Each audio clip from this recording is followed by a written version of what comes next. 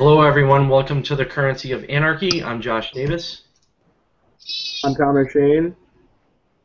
And if you'd like to see the show during our live tapings, please find us at Cur of Anarchy on YouTube, Mondays at 9 o'clock Eastern, 6 p.m. Pacific. And you can find our final product, take it, add graphics, edit it down, and you can find that final product on Voluntary Virtues Network at youtube.com/user/voluntaryvirtues. So yeah, we've got Kika Houston. How you doing, Kika? Wonderful, thanks. Awesome. Yeah, and we got Sheppy. I don't even know what your last name was. That's Morgan. Oh, Morgan. So, yeah, this is going to be a big show, though. We're going to be talking about the Federal Reserve. We're going to talk about income tax. We're going to talk about how it all comes together, how that system basically steals your purchasing power, and it basically enslaves you through a debt-based system. I know myself that Kiko loves this subject. How do you want to start this off? I want to start this off on the very basis of how the Federal Reserve and the income tax are interconnected, and they started at the same time. It's basically, it's not, in that sense, it's not so much that we're indebted, but that the government is indebted, therefore we are indebted, because we're taxed constantly. But yeah, can you expand on that, Kika? Well, I mean, that's exactly how it is. If like you were just explaining, the Federal Reserve was enacted through the Federal Reserve Act, and income tax was brought into fruition in the United States, and the government is enforcing that taxation on innocent people who don't need to be taxed under threats of violence. So we have no choice other than to pay for this taxation, or we're imprisoned. It's basic extortion. It's extortion in 101. So Right. it doesn't get any more simpler than that. The only difference is it's all based on faith. So if nobody knows that we don't have to pay taxes because this is technically an illegal system, well, illegal, then they lose the government basically. I mean, they can keep printing money and keep buying stuff without without donating our money to this tax system, but it won't be as effective because their buying power will be lessened. The value of their money will be too low. Yeah, it's a game to them, and the whole thing was set up way back when, and it was basically done with only a few people in the Congress at the time, and they passed it, and then the president signed it later. It was kind of like they created this system. They went off to some island off of the coast of Georgia, and then Jekyll Island, yeah. Jekyll Island, right? Jekyll Island, yeah. And yeah, they just made this within 9 days, and there were just a few modifications, from what I understand, once it got into the Congress, and that was it. So they gave the control of money to the bankers, and it's like these days when Congress sneaks in a bill and overnight, and nobody knows, what was enacted, and then we have to find out the next day. It's like that one stupid excuse. I forget which congresswoman it was, but I think it was Hillary Clinton actually, made some bullshit excuse, pardon my language, that we don't know what this bill entails, but we're going to find out as soon as it's enacted. That's how we have to find out about this crap. That doesn't make any sense. Yeah. But that's exactly how it went down with the Federal Reserve Act. Yeah, you were talking about. You were just talking about the Patriot Act. Yeah, the Patriot Act. Yeah. Yeah, I forgot her name. Nancy Pelosi, I believe. Yeah. Yes. Not that it matters, because it's all government and it's all a joke. But yeah, how about that? They created this thing, and they passed the income tax and Social Security all at the same time. One was basically the Social Security Act was just for the identification number, really. I mean, it was also, creating another pyramid, basically. But the real purpose was for identification. And well, it's so like when you register your gun with the state. When you register your gun with the state, it's like the same thing. We're all just registered humans now. With social Something's playing with your microphone. I don't know what it is, but just let you know. That's fine. Yeah. Yeah, what do you have to say, Sheppy? What you got? I think that, the whole system, it's been designed to enslave everybody. It's basically just a system to steal from everyone to benefit a very few. Right. And the Federal Reserve System, it's basically just, it's pure evil. Like, yeah, there's no other way to describe it than that. Like, yeah. My thing is, like, real money is not a piece of paper. It can't be a piece of paper, because if it were, then I would be rich too. I've got plenty of pieces of paper right there from my computer. Can I just, I can just draw on that too, not a problem. If money were created by paper, it would be, the most simple thing to do. But that's why counterfeiters are put in jail. That's the whole thing. Like, if you were to counterfeit a Federal Reserve note, it's kind of ironic. That's exactly what they're doing. They're counterfeiting. Yep.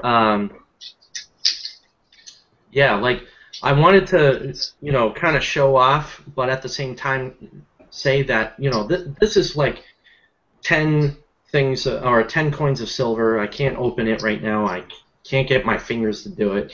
But, yeah, 10 coins of silver. I got more, of course, but, any kind of silver is real money. This is money. It's not the paper that's in my wallet.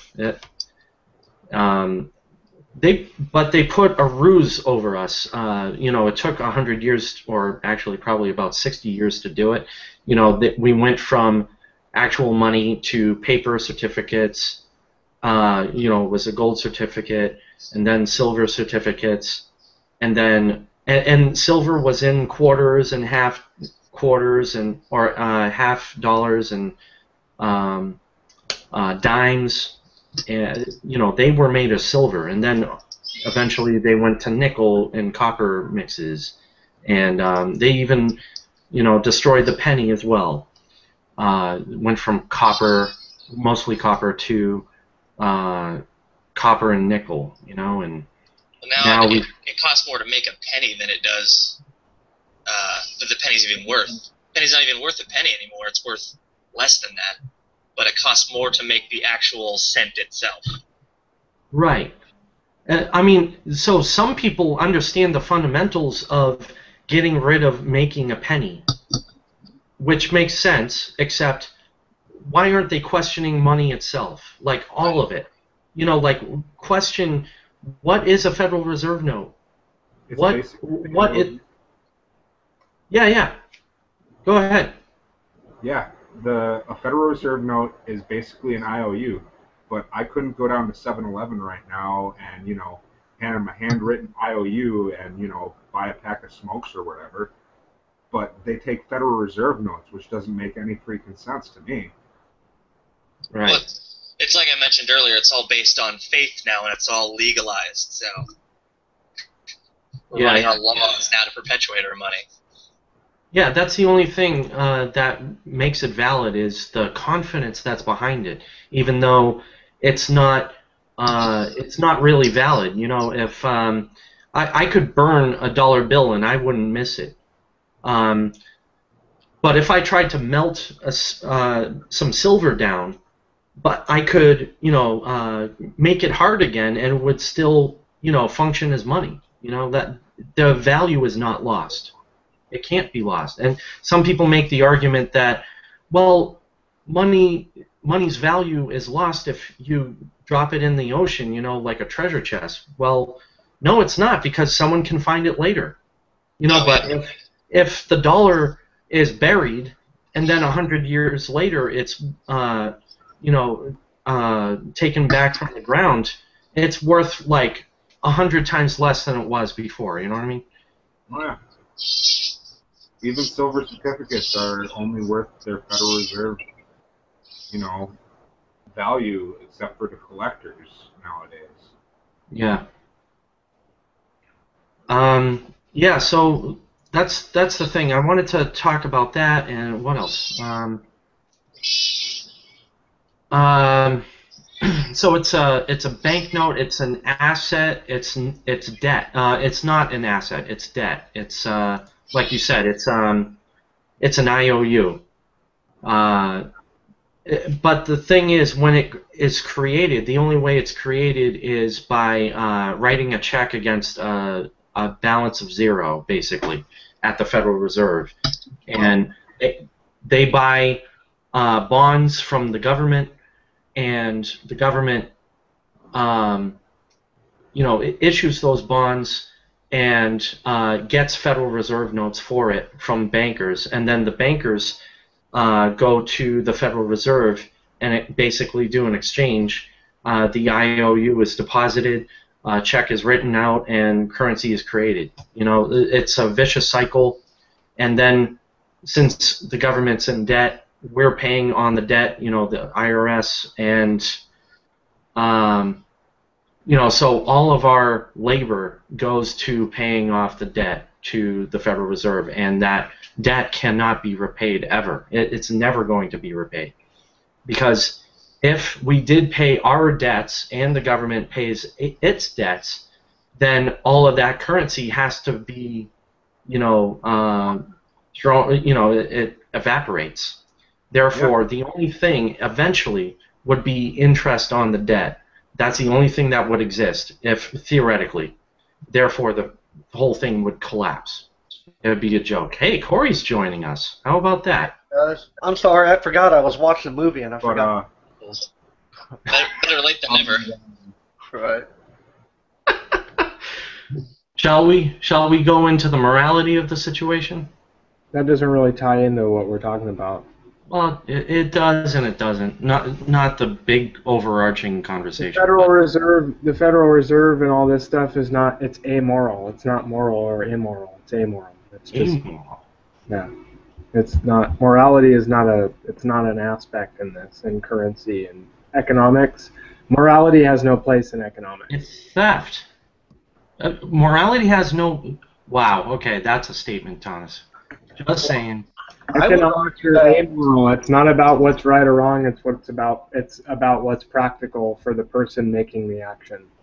I understand where the Federal Reserve is coming from. It's practical for them to do this because they make a lot of money off this. Obviously. Yeah. It's practical, but At immoral. the same time, I would say that it's immoral because it's basically it's a form of dominating the entire economy, forcing everyone else to use your currency. But Yeah. immoral, but saying that something is immoral is claiming objective morality, which is attempting to dominate the preferences of others with your own, saying that your own version of morality is more important than other people's morality. That's why I don't like to talk about morality, because I think it's bullshit. Well, when you're forcing something on someone else that they might not want to use or do, It's immoral to them. It's not immoral to the person doing it. So you're saying that a state would be valid in this case? I'm not saying anything is valid or invalid. I'm saying it's inconsequential. That morality has nothing to do with this. Okay. It's a separate argument, is what I'm trying to say. It's not a separate argument. Not in this case. How is it not But a separate argument? move on from it. We don't have to have the conversation. All right. So I usually stay out of these arguments whenever they get into it online. yeah. Let's see. I don't like the fact that people like to try to make everything either moral or immoral. And what they're saying most of the time is, If I don't like something, it's immoral. If I like something, it's moral. And it's like, once you truly realize that and you start to figure out that it's all bullshit, that it's just preferences, it's just personal preferences is all it is. If you're trying to rip someone off, you're not going to say, this is immoral, or You're not going to say immoral. They're trying to rip someone off. It's to the person being ripped off, it's immoral. To the person doing the ripping off, it's amoral. It's not a thing to them. So I'm just saying it. People place so much importance around morality, and they assume that it's this intrinsic thing in human nature, and it's really not. It's just a way for people to try to impose their preferences on others. Is what I'm saying. I just completely don't agree with that. I mean, It's your subjective opinion. Morality is subjective. Doesn't matter what you agree with or disagree with. The opinion of this conversation is objective, but morality exists. So if morality is objective, that means that it's intrinsic and that it occurs in nature. So where does it come from in nature? To say that morality is objective is to say that it's not. To say that morality is intrinsic and objective is to say that it's not a human construct. So if it's not a human construct, where does it come from? Nature. Where in nature? Morality doesn't exist in nature. Animals don't have morality. Thomas, let's not have this conversation. You said you didn't want to talk about it. Let's forget it. Okay. All right. Where were we anyway? All right, so I don't know if you guys have been watching silver and gold a lot, like prices and such, but prices have been going down for both for about, I don't know, 6 months to a year or something like that, and especially silver, it's definitely becoming a very, very low price in my opinion. Doing some historical calculations. Historically, the ratio for silver and gold has been about 16 to 1. You know, silver to gold, 16 to 1. And that was basically market determined. Up until 1913, when the Federal Reserve was instituted, and then when they broke off of, they had that standard where silver and gold were both currencies for some time together. Yeah. And then they broke off from that here and there. You know, went from gold to silver, and eventually, once we got off, or I'm losing track here, but basically it jumped from, or gold jumped from about, I think it was like $5 or something to $35, and then it jumped later on, probably in the 70s, up to about 800, 850, something like that. And I mean, it was fluctuating and going up, but it took a big jump up to 850, I believe. And then it went down a bit, and over the last few years, gold has gone up to 1800, and now it's back down to 1200. That's a very vague explanation of what's been going on, but and silver has gone up to 50 in 1980, I believe, down, and then up to down to say about $15 in that range, and then it went up to about 40 only a couple of years ago, and then now it's down to about 17, and it was around 20 for the last year. Now it's going down slowly to 17-ish. So what are the figures at now for gold and silver? Yeah, let me do that right now. Here's my little thing here. So I'm thinking if there's been a steady decline, would that have to do with Bitcoin?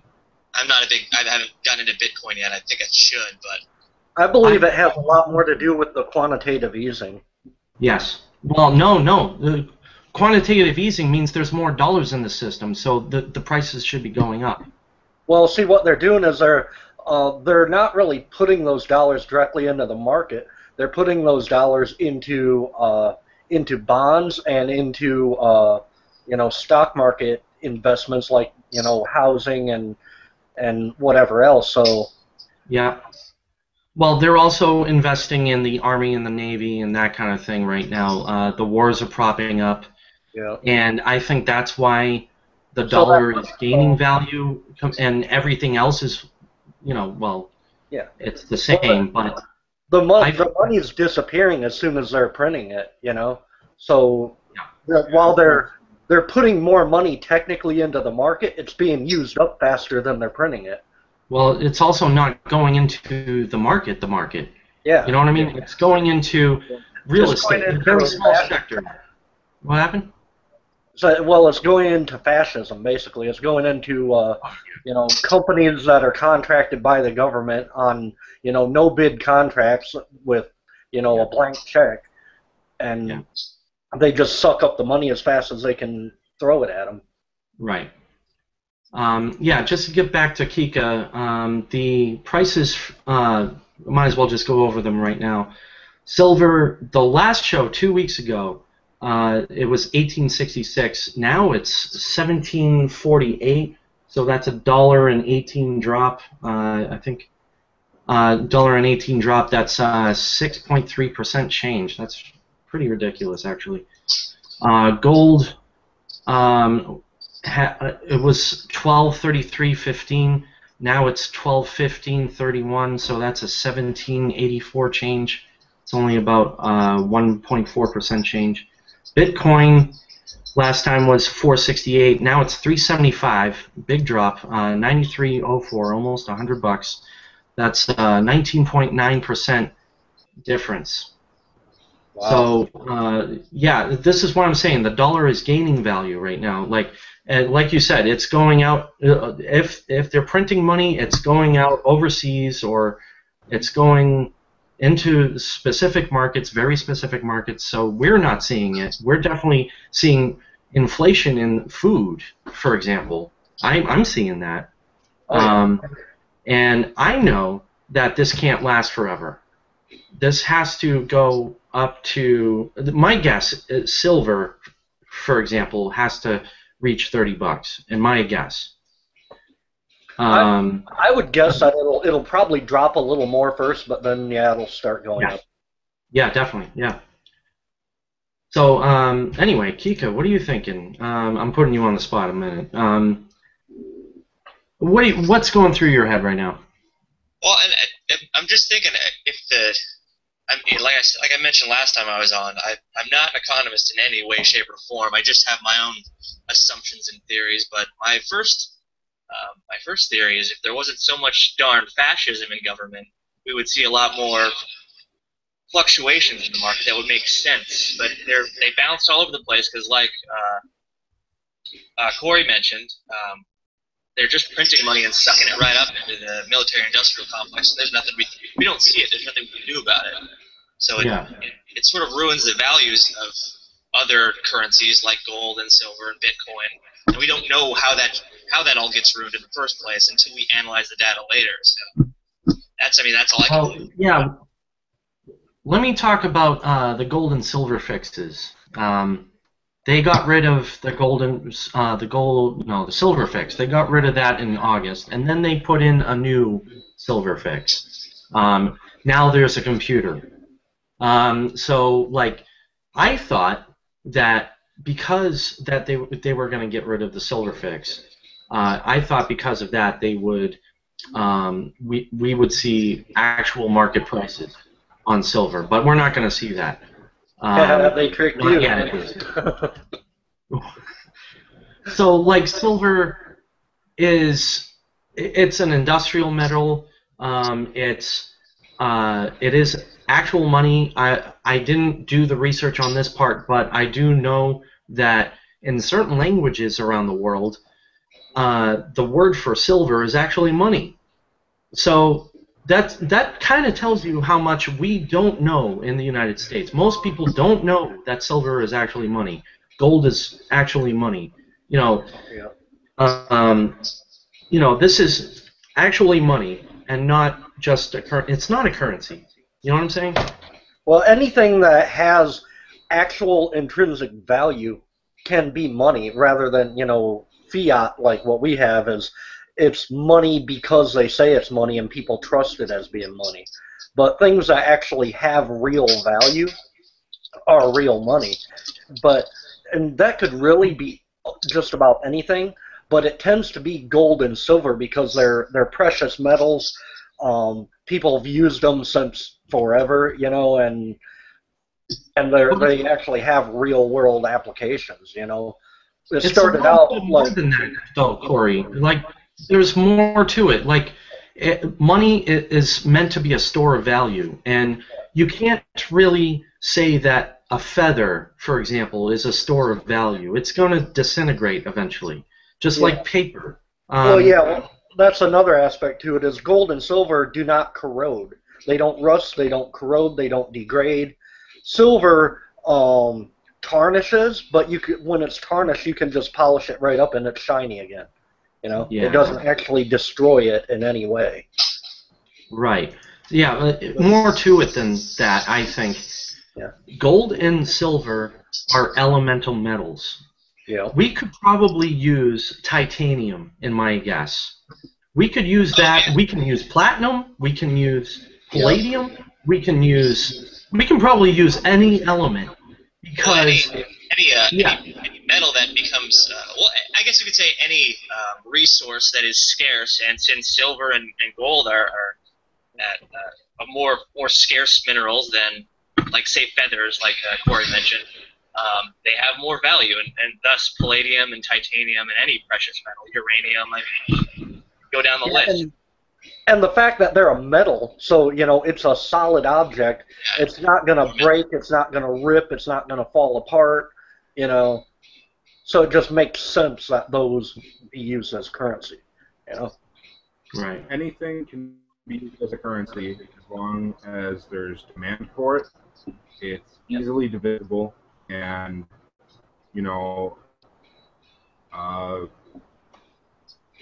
it has lasting potential. Yeah. Like, it won't break down. Right. And even temporary currencies can be used, like people trade weed as a currency. Yeah, hash coins, man. Like I'm looking on Wikipedia, and I'm looking at the definitions for fiat money, and it says fiat money is a currency which derives its value from a government regulation or law. It differs from commodity money, which is based on a good, often a precious metal such as gold, silver, which has uses other than as a medium of exchange. You could also use commodity money. Also has to do with copper, salt, and peppercorns. I mean, anything that, like you said, would be in demand, you could use as a form of money. Currency is fiat money, basically. I mean, anything that derives its value from government regulation is fiat money. Right. I think that some monies or some currencies of the past still can't be money, like a cigarette. Not everybody's going to want that. Like me, for example. I don't want that. Well, that'd be more like a trade good than a currency, Yeah, that's true. Yeah, you could sell it, right? Yeah. I guess. You could easily barter, 50 cigarettes for, a chicken egg or something like that, and that would be fine under a bartering system. But it would be much more feasible to use silver and gold to buy chickens and cigarettes. Yeah. Yeah. But, even, if you didn't have any silver or gold, you could barter with cigarettes or whatever else. Like, in jail, a lot of times they use coffee as a form of currency. But that, again, that's not money. That's a trade good. Right. Yeah. That's interesting stuff. Good stuff.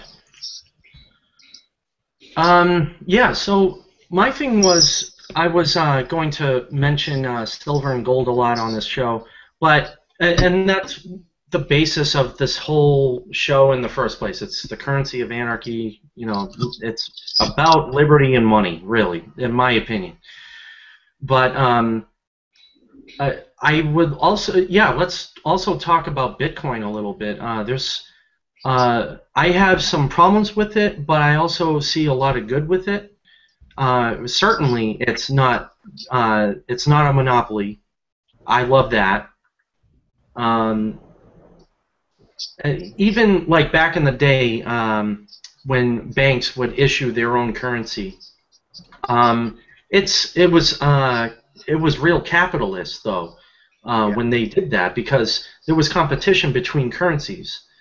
So And most of the time, the currencies would have a given exchange rate for gold, so you could take one currency to another bank, or take your gold and just swap between currencies using gold or silver. right.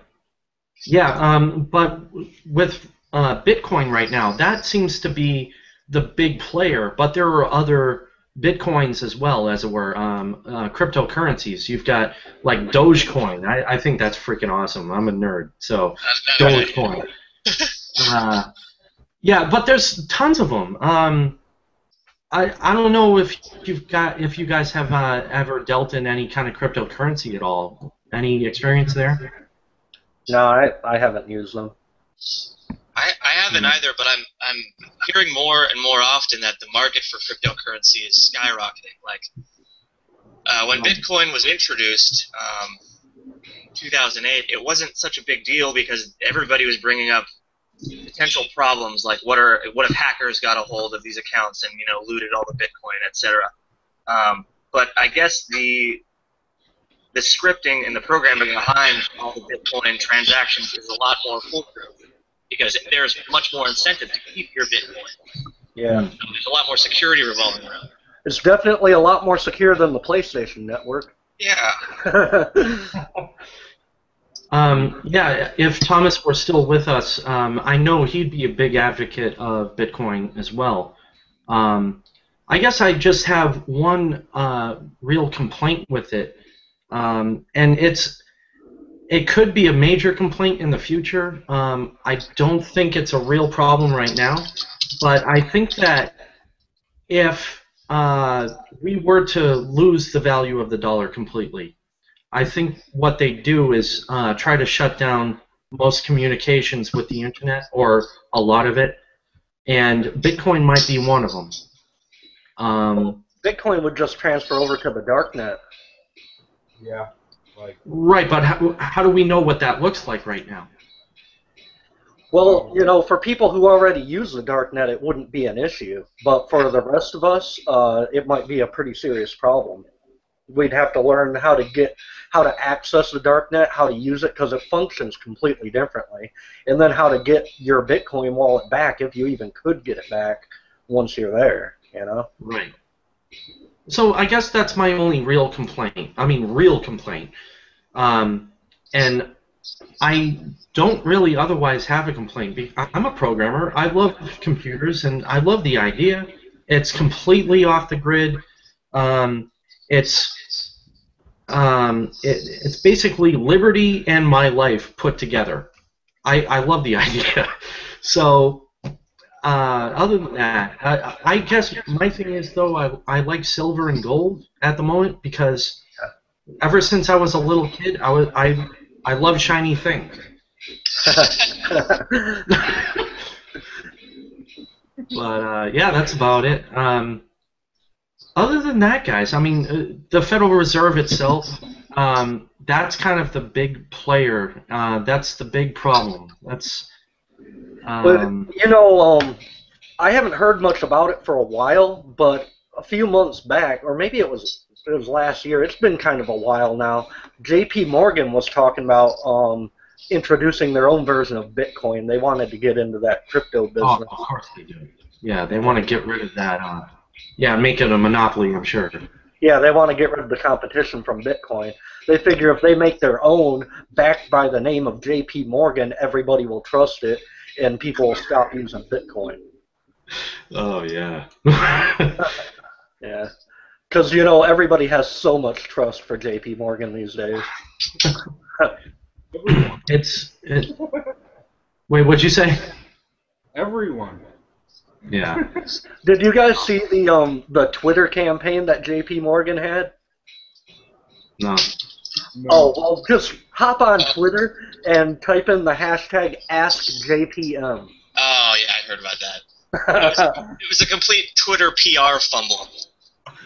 Yeah, people were asking them questions like, so do you actually drink the tears of dead babies, or do you only bathe in them? It was like they did I forget which police department did it, but there was a Oh, police yeah. department that was like on the Thank a Police Officer Day or some BS holiday. There's been like 3 of them. The New York police did it. I think the Chicago police did it, and then some other random, police station you never heard of. Yeah. But it's just one of those things where companies or corrupt organizations try to get in touch with their supporters, and it's just a PR bollocks. It's just a fumble. Yeah, they're trying to restore their image, and it's completely backfiring. Because everyone on the internet who knows anything knows that they're full of shit. Yeah. So, I also wanted to go over how a lot of people don't actually understand that it's a Federal Reserve note that's in their wallet. It's not a certificate. It's not backed by actual hard money. A lot of people still think that it's, backed by gold. And actually, I just found out that the Federal Reserve hasn't had gold in its coffers since 1934. Yeah. Oh yeah. I think it's the Treasury, the United States Treasury, and They What? keep claiming that there's gold in Fort Knox, but they won't audit it. Yeah, that's what I've been hearing too. There's supposed to be loads upon loads of gold, like tons of gold, and nobody has heard of the exact amount of gold that's in these fortresses. The last time that they did an audit on Fort Knox's gold, I think it was during the Kennedy presidency, and for the entire audit, all they did was they opened one room out of the thousands of rooms down there that are supposed to be filled with gold. They opened one room, and from the picture that they showed, the room was only half full, and all they did was pick up one gold bar, took a picture, put it back, closed the door, and called it good. That's not messed up. Yeah. Oh, was that the same? Was that the video with that older gentleman, that professor with the giant hair? Is that the video you're talking about? It wasn't a video at all. They just took a photograph. It's a black and white photograph of this guy in a suit holding a gold bar. Okay. And you can see in the room behind him that the room is like half empty, and that's the only room that they opened. Right. I've seen a similar video, and I guess it was more recent. It was probably 2 or 3 years ago, and it was in. I can't remember which treasury it was, but it was in the UK, and they were taking this professor. I think it was a professor of economics. Walked into the treasury, and he did the same thing. Picked up a gold bar and inspected it and complained about all this gold being locked up in this storage facility, and he wants to experiment on it and everything. But there was, I think he got an estimate from one of their officials, and that there's like 10 million pounds of gold in that treasury versus Fort Knox, which is like 100 times more than that at least. Yeah, supposedly. Yeah. If it's actually even in Fort Knox anymore. Mm-hmm. Aliens. Well, no, the theory that I've heard going around is that they think that it's been all shipped over to the Chinese because we owe them so much money. That would make sense. Yeah. I don't know. It kind of messed up that I thought that the gold was supposed to be associated with the Treasury originally, and then I found out that it was supposed to be with the Federal Reserve because they basically own us. Yeah. But now they don't have the money to back up our debts to other countries, which is obviously kind of the whole point. Yeah. Right? Whoever owns our debt gets our gold, basically. So if China owns 10% of our debt or whatever, they get 10% of our gold, and the banks get, the other 90%. Yeah. Well, technically, if the gold is still there, it should be with the Treasury, or at least under control of the Treasury. Because even though, the Federal Reserve is a private-owned banking system, it is supposed to be under the authority of the Treasury, where they derive their authority to print the money from the Treasury.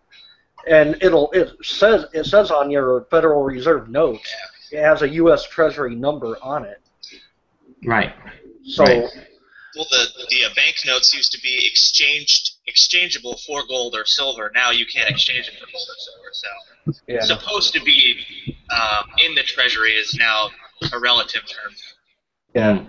So now, even if it was in the Treasury now, you couldn't take it to any bank or Treasury office to exchange it for that gold. Yeah.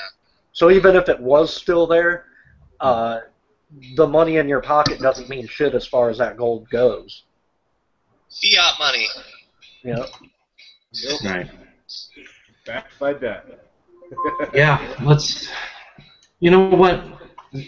Let's do it anyway. I think that the system is an immoral system.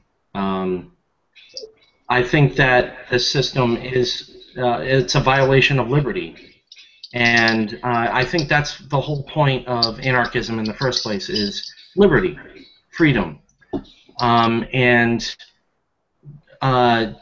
if you're gonna violate others' liberty, then you have you violated the non-aggression principle, basically. You're being aggressive. You're basically thieving. To me, all of non-aggression can come down to thieving. Like murder is a theft of life. Rape is a theft of your body. Or it's a violation. It's an injury. That kind of thing. Slavery is a theft of your labor and of your free will. Yeah, right, exactly. And that's exactly what we have right now. Yep. With the currency. So yes, it's a violation of liberty. It's immoral, right there. To me, it's that simple. Well, I think the only basis on which you plant your moral stake, and not that I don't agree with you, I agree that it's immoral, but I think immorality comes with consensus. If everybody agrees that something's immoral, obviously they're all going to consider it an immoral act. But like Thomas mentioned earlier, if a banker or corporate banks who get involved with government and issue fiat money into the country believe that this is in their best interest, it's not immoral to them. It's amoral, like you were saying. Obviously, to the consensus of the people that it affects, it is immoral, but I would disagree with that. I would say that they know damn well that it's immoral, but they don't care because it benefits them. Yeah. Like, Right. if I steal your car, I know damn well that I'm committing an immoral act, but I don't care because I want your car and I'm going to sell it for money or whatever.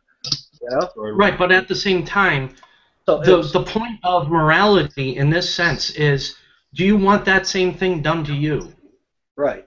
That's kind of the kicker in this case. Right. So I don't want my car stolen from me. You better respect me, or otherwise I'm gonna kick your ass. You know what I mean? Well, it's like I had this.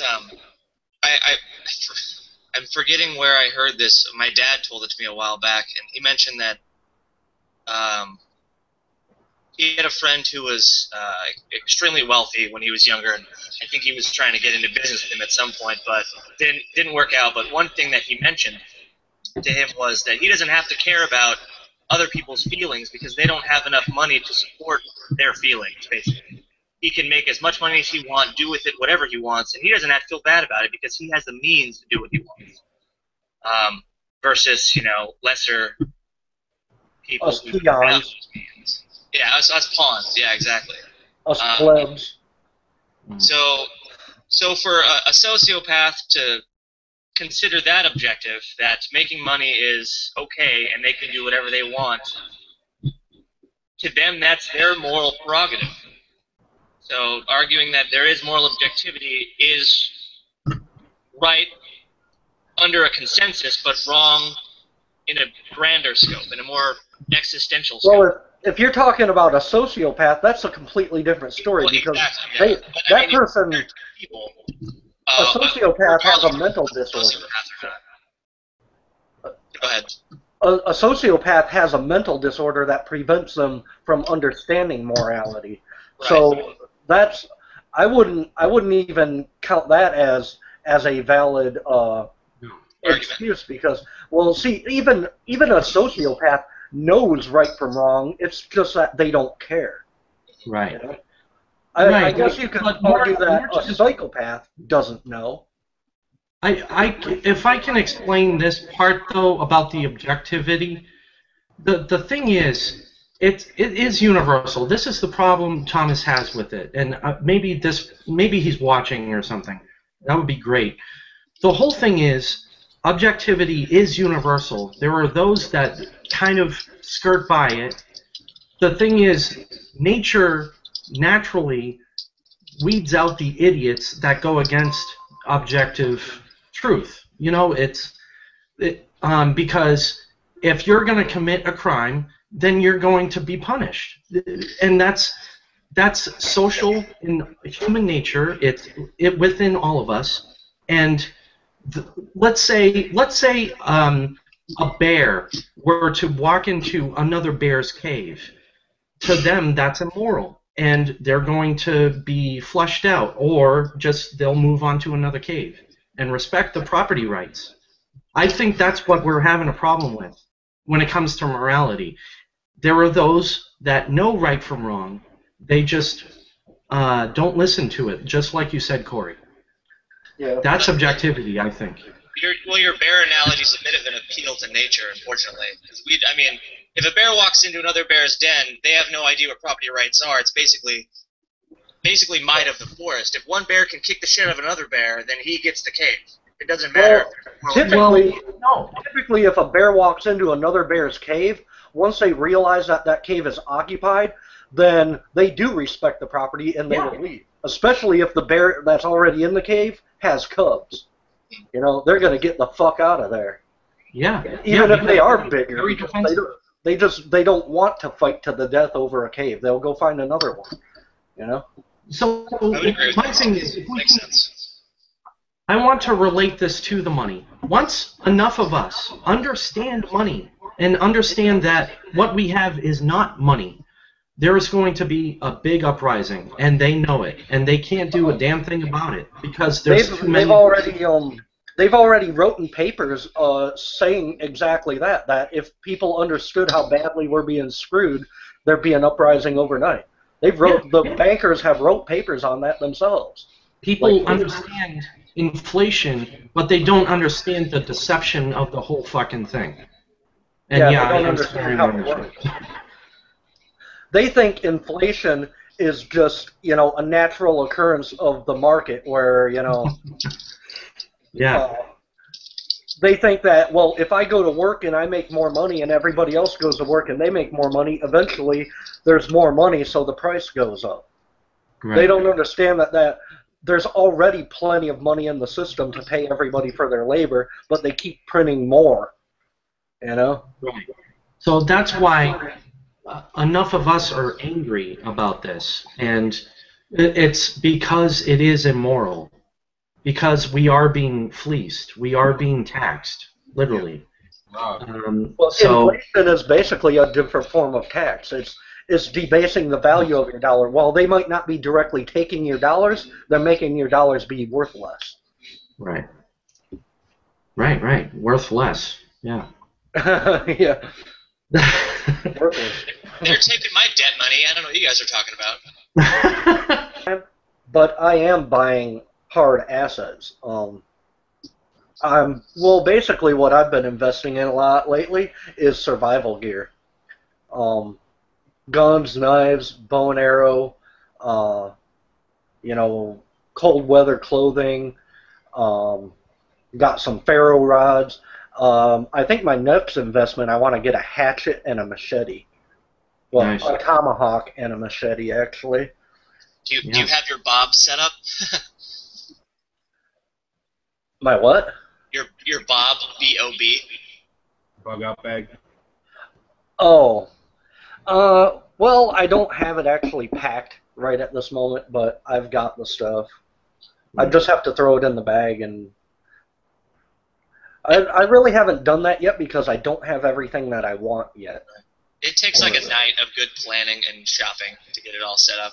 Yeah. Just one night, huh?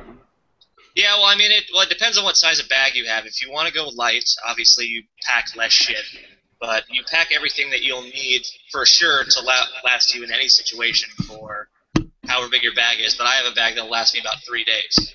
Yeah, that's what I go with, about a 3-day bag, just to be on the safe side. But really, a bug-out bag is only... Either. That's just all survival gear. Yeah. But a bug-out bag is really only meant to get you from point A to point B. It's not, a long-term survival thing. Right. I was thinking of getting like a bunch of food to store it away, like beans and that kind of thing. Would that be smart? Oh no, beans and rice are perfect, man. I've got a whole closet full of beans and rice. Get into canning. Learn about canning. All right. Yeah, but for the beans and rice, go with the dry store. They last longer dry. Mob left. Mr. Sheppy left. What is it, just me and you now? Oh, there he is. No, Teak is here. Jumping back and forth. Yeah. So I was thinking, I think that's about it for the show. What do you, anything else I'm missing? Sheppy, anything to say over there? Sorry, I lost connection. Well, I've got a bunch of canned food stored up. Like, my plan is, if some sort of calamity happens, I've got, like, I don't have any guns, but I've got knives and shit. And I intend on buggy cooking for a couple days. Yeah. But beyond that, like, not really. All right. Yeah. I just want to say before you end the show, I really like the idea that you've got behind the show that it's based on freedom and money, because really when it comes down to it, freedom is all about money. It's about who has the money, who controls the money, what kind of money is it, what you can do with the money. I mean, you don't have freedom if you don't have money. And if your currency system is fucked, so is your freedom. Yeah. Yeah. Yeah, one thing that was posted in like on a building, I think it was the archives in Washington D.C. Eternal vigilance is the price of liberty. I mean, if they're gonna say anything about liberty, at least they said that. It's true. You have to be vigilant. You have to be watching your liberty, even if we had an anarchist society. You'd still have to watch out for yourself. Oh, yeah. Yeah. You get those marauding bands of ANCOMs rolling through your neighborhood, you better do something about it. They'll be like, you don't own that house. You don't own that house. That's community property. Those are.